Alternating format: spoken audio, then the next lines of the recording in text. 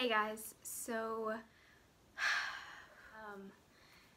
this video is probably going to be really long, and I don't think I'll get emotional, but I don't know because I really haven't told this story in depth in a really long time. I keep looking down because I have notes about everything, because this time of my life is really it's honestly just the darkest part of my life and my past. I've always wanted to film this or either make a video, really just get my story out there, and this is also kind of just a video of my testimony. So this is my 19 and pregnant story. I don't know why I'm so nervous to film this, but this is a really long story, so I just hope you guys take some time to watch this full video, watch it till the very end. Yeah, so I guess let's just get started. Before I get into me finding out I was pregnant, I should probably tell the background story of my life. I grew up with Christian parents, Christian home. We went to church every Sunday morning, Sunday night, Wednesday night. That was just our lives, and I was just one of those kids who, you would try to be living the right way, but then you just fall into worldly temptations, and especially when I got into high school is where it got really bad. I just ran from God. I mean, just to put it plain and simple. I would be a completely different person at church than who I was at school. I was a partier. I went and looked at pictures to refresh my memory of the dates and stuff, because I have blocked this part of my life out so much. It's kind of crazy, but my mind has literally blanked when it comes to this this part of my life, because it was just such a dark place for me. I started dating Hayden's dad when I was a junior in high school, and he was a freshman in high school at that time. We dated for 3 years, off and on. It was a very toxic relationship. It was my first boyfriend. I think I was his first girlfriend. Definitely the first serious relationship for both of us, and very early in the relationship, I gave him something that I could never get back, and I gave him my virginity, and just from then on, it just spiraled down, and I became obsessed. Honestly, I became stuck. I was addicted to being with him and not letting anyone else be with him. We would break up off and on all the time. He would cheat on me all the time. It was a very toxic and detrimental relationship to me. I mean, it killed my self-esteem. I used to be before dating him, I was so confident, and I mean, if you knew me, I had no self-esteem issues or anything, but when we started being together, I felt like I had to prove myself, and I mean, if he looked at another girl, I had to show him that I was better, and that turned into me tearing down other girls, and that's just not who I was, but that's just what the relationship forced me to become. And I was very, very hurt by this guy, and I don't want to make this story about him, because that's not what this video is for. So moving on to Christmas break of my senior year, I ended up moving out of my parents' house. They did not want me to be with him anymore, and I didn't care. I was so addicted to being with him that I ended up getting emancipated. I was already 18 at that time. I became my own guardian, basically, and I moved in with my friend Ashley and her parents, and so for the rest of my senior year I lived with them. And so I just had to tell that story because it has to do with something later on. So yeah, I mean, that just goes to show you already how toxic this relationship was. I literally chose this guy who cheated on me and who treated me horribly, and I chose him over my own family, and that was just the devil's scheme basically in my life. I mean, he knew what it would take to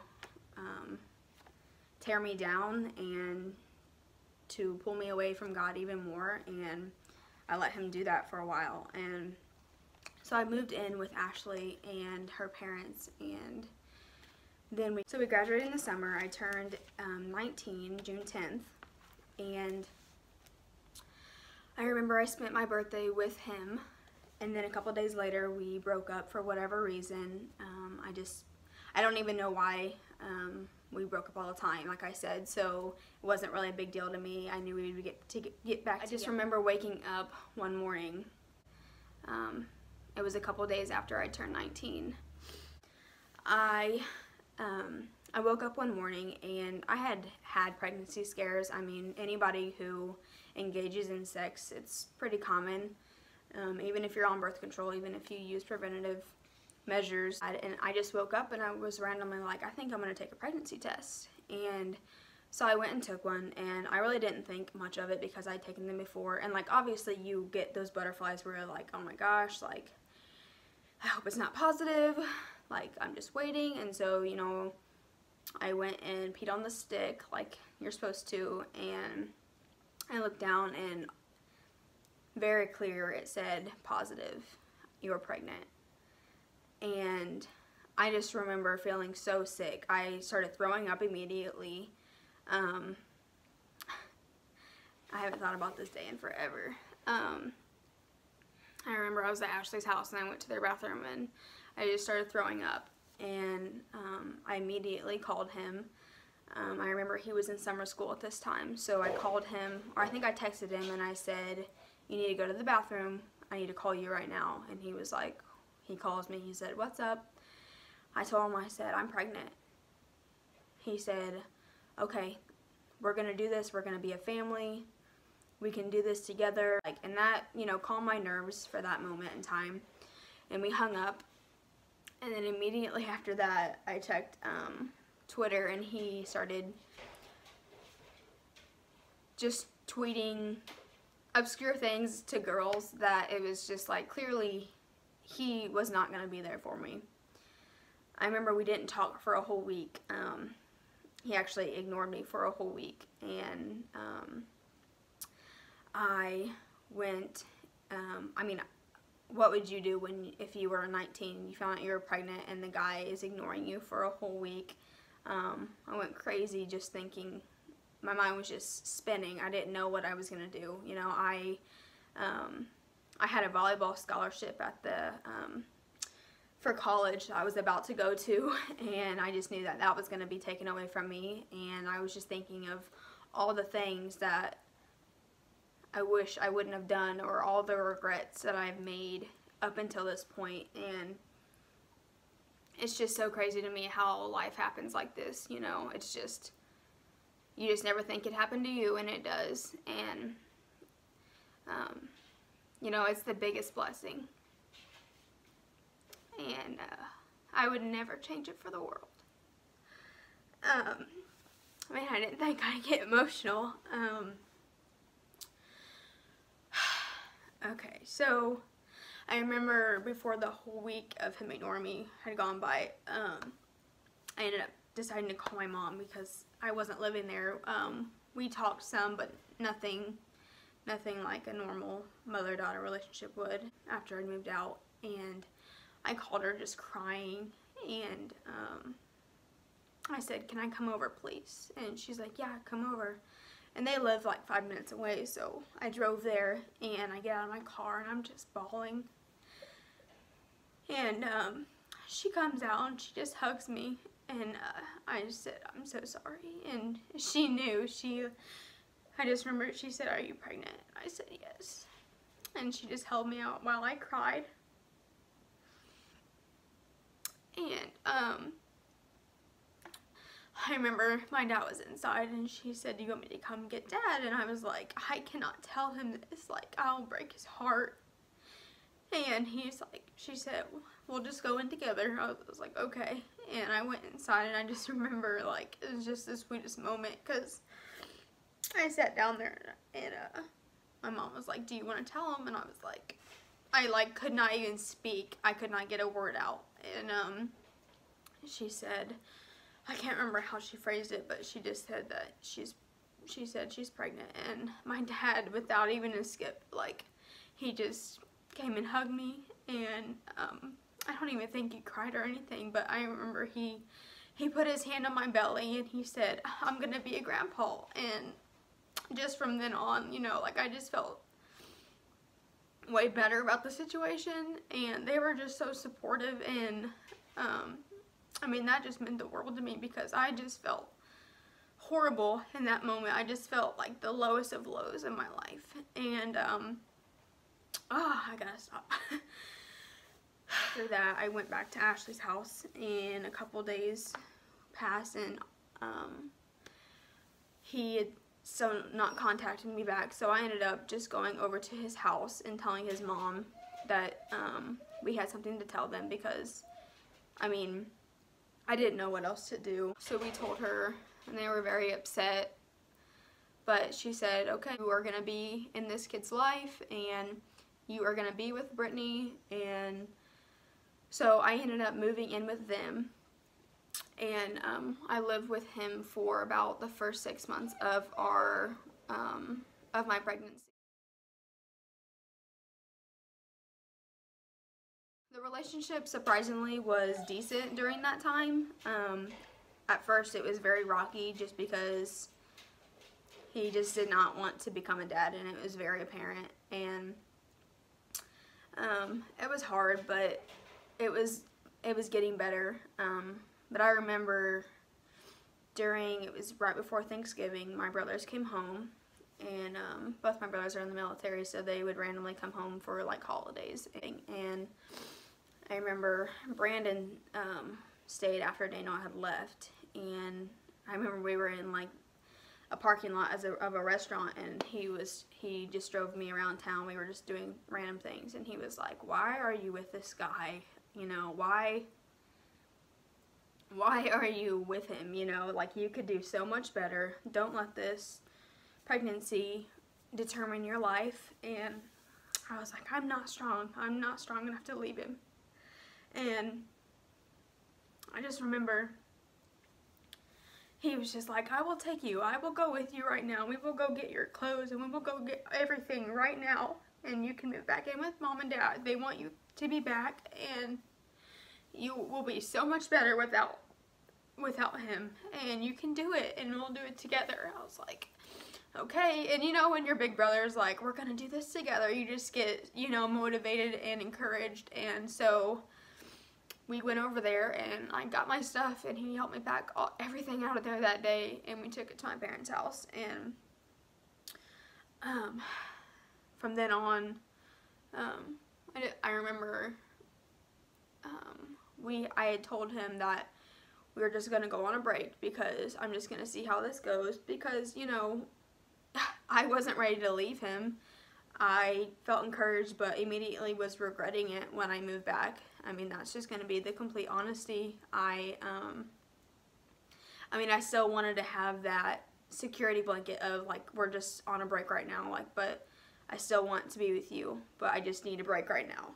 And he seemed like, "Yes, don't leave me, but we are going to be on a break right now." And then I remember that night I got a call from our school swim team. They actually called me, and gosh, this night was crazy. And I'm not going to get into details of this night, because it was just a mess, but they called me and said that, "I hope you know your boyfriend has a bunch of girls over, and they were partying at his house." And I was like, wow, like, I leave for one night and this happens. So I went over there. It turned into a big fight. I ended up staying at his house that night, and in the morning we woke up and he said, "I'm done."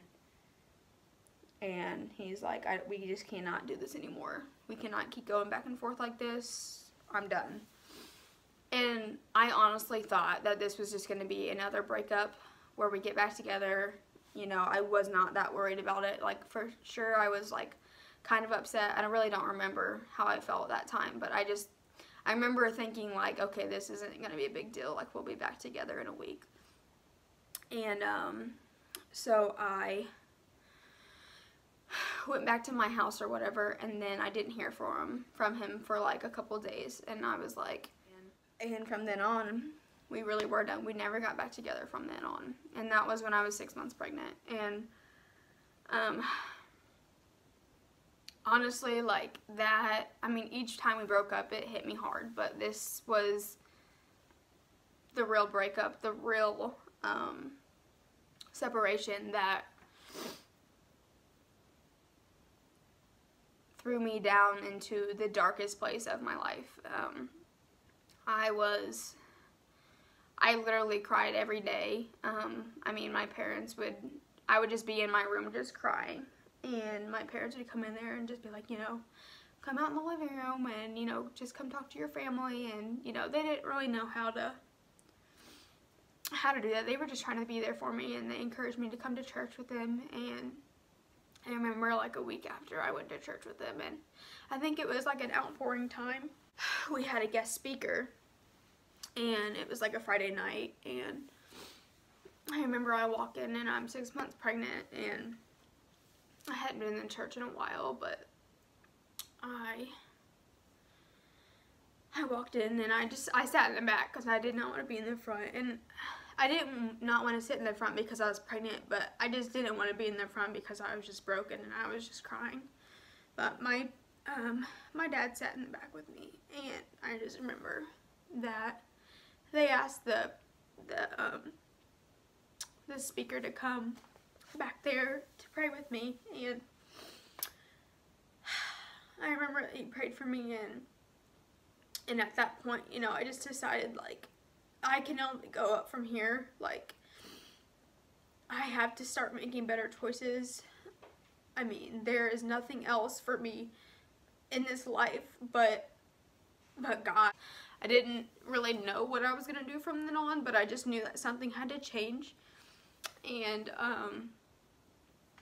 so I remember I rededicated my life back to God that day, or that night, and I don't want to say, like, and then from then on I was perfect, because that would be a bold-faced lie. I mean, I started to be better, you know, make better decisions. I definitely thinking about my decisions, but I just decided that I did not need him at that point. I think that was just the biggest decision. Was I was not over him by any means, but I knew that I deserve better and my daughter deserved better, and that I was going to fight the devil's plans for my life, and that I was not going to just settle for what I thought I deserved.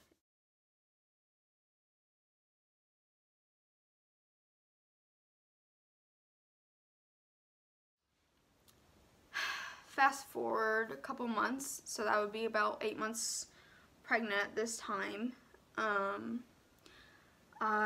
At this point, he was not really that involved. I didn't really hear from him that much, and I didn't care. I was actually the best I had ever been at that point, when I was about 7-8 months pregnant, and I was so excited to have my daughter. And I just knew when she would be born that she was going to just bring such a joy in my life. She was going to change my life. She already was changing my life. And, gosh, this story is so long. Just to kind of explain the story,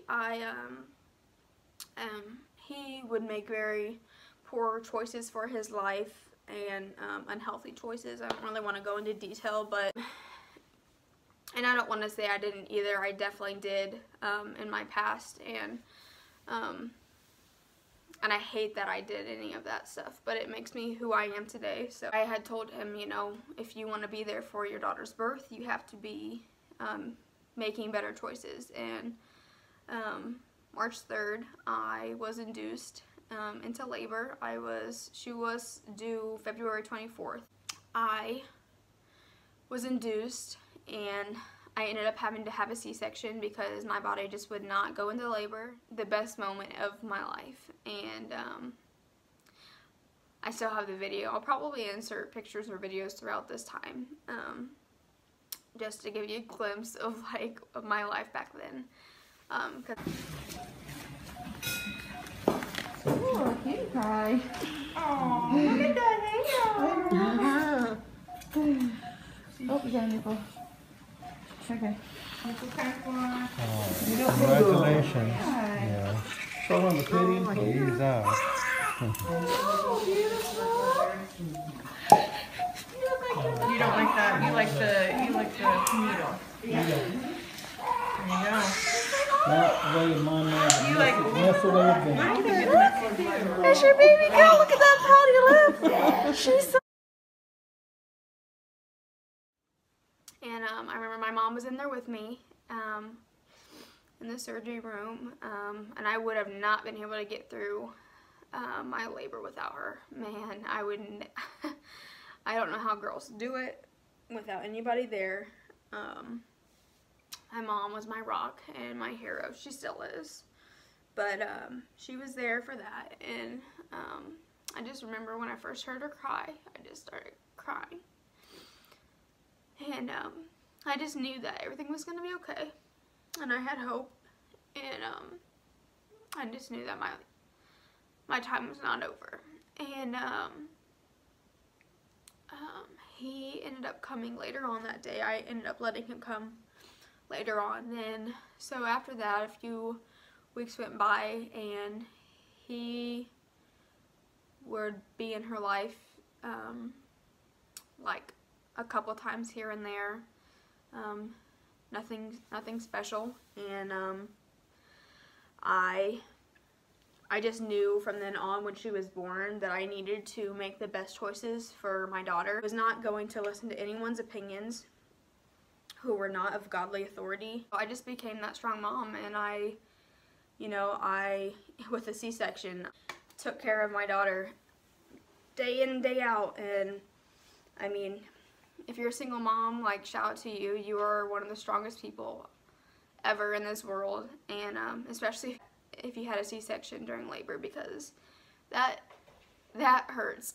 I'll just leave it at that. That really hurts, and it's so hard to even get up at night, let alone when you're tired and exhausted and you have to get up with a crying baby. Luckily, Hayden was a great baby. She still is such a great kid, and I'm so blessed with her. So in August, I remembered, so there's this guy. He's now my husband, but this guy in my church, we'd known each other since high school. We always kind of flirted with each other type of thing, but it just never turned into anything. He definitely liked me more than I liked him. But I remember we started talking, and he wanted to date me, and I had let's see if it's August, so March, April, May, June, July, August. So I had a 5-month-old baby at that point, and I was so I am not ready for a relationship. I hadn't been in one since my past. Definitely not shy, if you know him. But I was I don't know. I remember I went on a date with him. We went to Applebee's, and we went on a date, and he spoiled me. He treated me like a princess, and naturally I told him that night I didn't want to be with him because that's what girls do. They don't like being treated nicely because, Anyway, so I remember I was just I just don't want to do this. I can't do this. I'm not ready for a relationship. And at that point, I really just think I just wanted to do my own thing. I had been in a relationship for 3 years, and then I got pregnant. And so I'd never been able to just live my life single and do what I want. And because honestly, I was starting to go back to my old ways, not dating guys or not being with guys, but I wanted to go back to partying and, getting to enjoy that life that I felt like I missed out on. And I remember, this was just me fighting myself all the time. I was just fighting myself so much. And I remember I was in church one night, and this is when I had told John I didn't want to be with him. So it was like a week after that, and I was in class, and our pastor's wife, Kathy, I was in like the single woman's class, and Kathy said, if you're looking for a good man, you need to become a woman that a good man would attract. And I mean, at that moment, it just hit me, like, if I want a man for Hayden and a man for me that's going to be the godly representation of our family, of our house, I need to become that good woman that a good man would attract. And so, like, at that point, I was just like, okay, I'm done making bad choices. I need to become what Hayden needs for me and what I need for myself. And I remember, like, like a week or so later, I remember I messaged John, and I was like, okay, I want to give this a try. And because if you know John, or if you know his story, which his story is a whole nother video that we could talk about, but he's just not like any other guy you've ever met. He didn't drink, he didn't cuss, he didn't do drugs, never had done any of those things.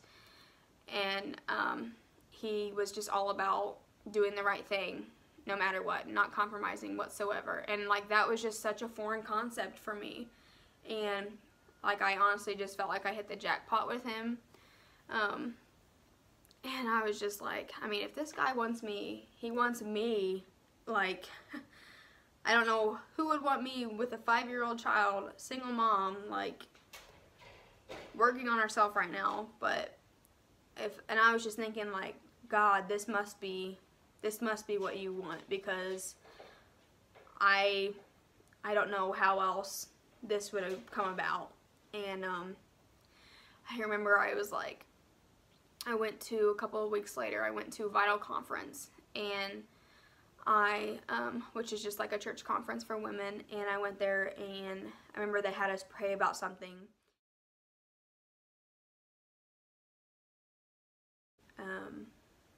We wrote down something to send to ourselves like a year later, and I wrote down, I am deserving of a good man. I'm deserving of a Christian, a good Christian loving man.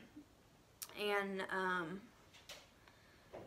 I remember leaving that conference, and I told John, I was like, I want to give this a shot, and I want to go in full-heartedly, and I want to try this, because I feel like this is what God wants, and I feel like this is, like, you are what Hayden needs, and you are what I need, and I just feel like this is right. And so from then on, we started dating.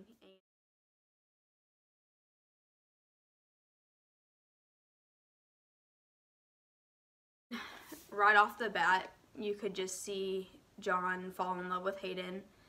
I feel like even more than he fell in love with me in the beginning. And I mean, if you know Hayden, you know she's such a sweetheart, and so she, you know, just loved him immediately and was all over him. And very quickly, I remember the first night she called him Dad. She said, Dada, or my Dada, is what she said. And he, like, you could just see it in his face. It just looked like he was about to cry, because it was just, like, so sweet. And at this point, I think the more that John was entered into our life, the more her biological dad just kind of backed away. He didn't really try. He hadn't really tried much anyway, but I just started not even hearing from him at all. John proposed May 14, 2017, and that was Mother's Day. And you're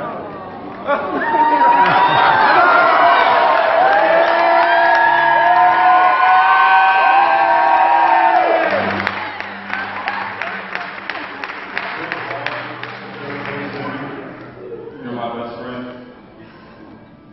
You're a loving mother. You're an amazing woman of God. I couldn't imagine my life without you.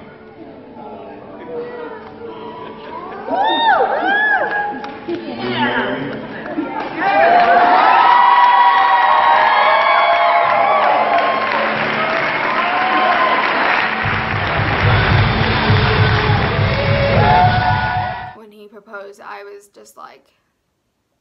thank you, God. I was just like, this has to be exactly where I'm supposed to be, and everything that I went through in the past was building up to moment after moment of being blessed and for us to walk in God's path for our life. And I mean, so he proposed on Mother's Day, and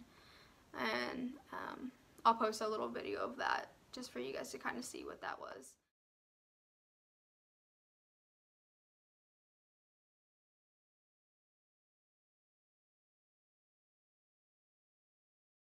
And then September 9th, 2017, we got married. And so after that, you have to be married to begin the adoption process. So following that, we started that process, got a lawyer and everything.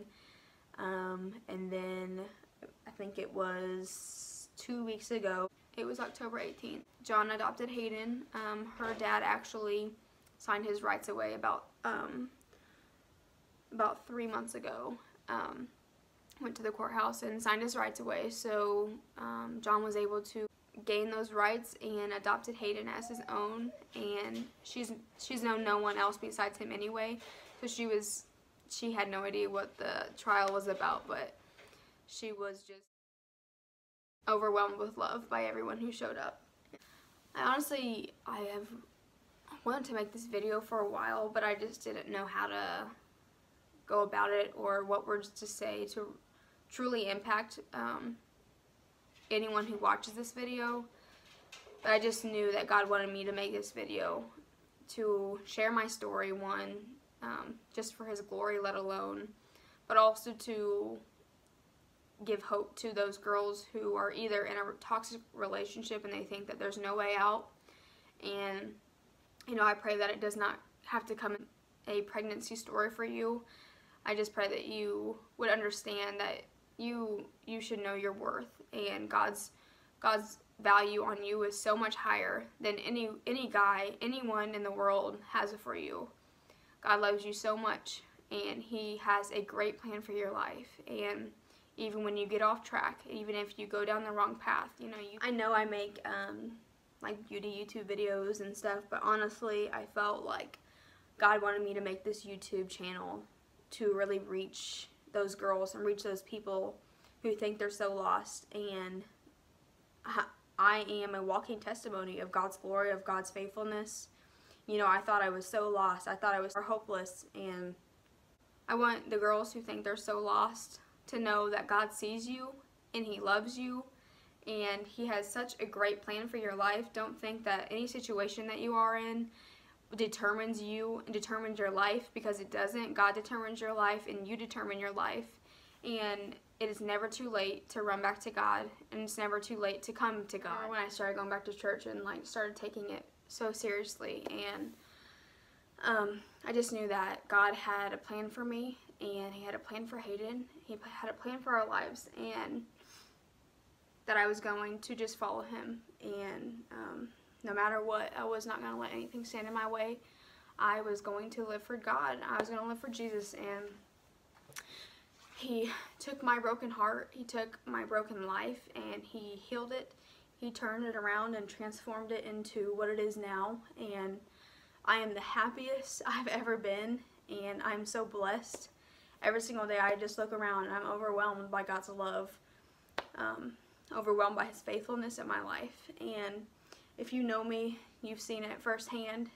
If you go to my church at all, and if you know me and my story, then you've seen it with your own eyes, my transformation. And I mean, I give all that glory to God. I mean, he is so good. He is so good.